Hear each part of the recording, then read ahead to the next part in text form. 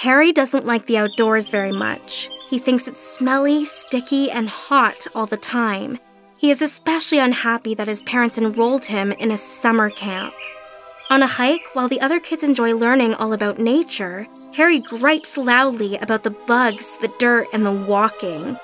The other kids become annoyed with Harry, but he says he doesn't care. He claims that he doesn't want to be friends with them anyway, but then becomes louder and more distracting. Soon he's running around the other campers, shaking trees and scaring off animals. The camp counselor Joanna is very patient with Harry. She knows that the outdoors is a very different experience for some people, and sometimes kids need a moment to adjust. The other kids think Joanna is cool. They like her easygoing attitude and her interesting sunglasses.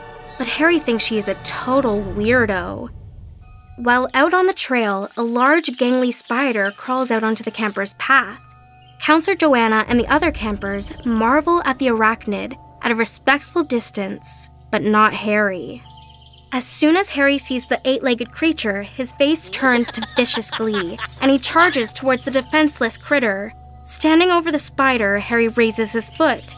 He's going to stomp on the spider! Counselor Joanna quickly steps between Harry and the spider, keeping him from stepping on it.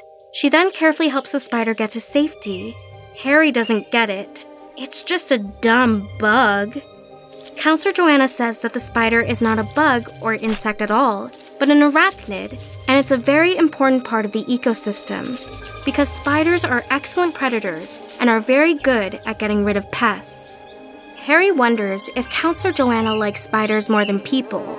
Harry watches the spider as it wraps up a fly that's flown into its web. Harry hates spiders. Later that night, Harry continues to think about this spider and plans to finish what he started and stomp on it. He sneaks out of the camp and into the dark forest. He searches through the woods, but he doesn't find the spider anywhere.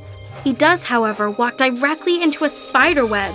He panics and flails his arms around, but it seems the more he squirms, the more he gets caught up in the webbing. Soon, spiders plop down on him from the tree and begin shooting their webs all around him. He tries to scream, but his mouth is quickly sealed by the webbing. He is completely stuck.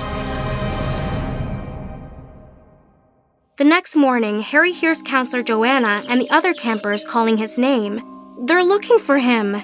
He is able to see Counselor Joanna and the campers as they cross by on the trail. He tries desperately to get the counselor's attention, but she doesn't look his way. Instead, she's distracted by the same spider from the day before. She reminds the campers to be mindful of spiders and that they are good for the ecosystem.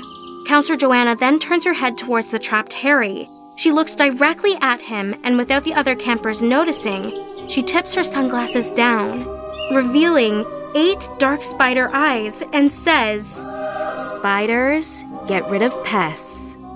Counselor Joanna then winks 4 of her eyes at Harry, puts her sunglasses back on, and guides the other campers away from Harry.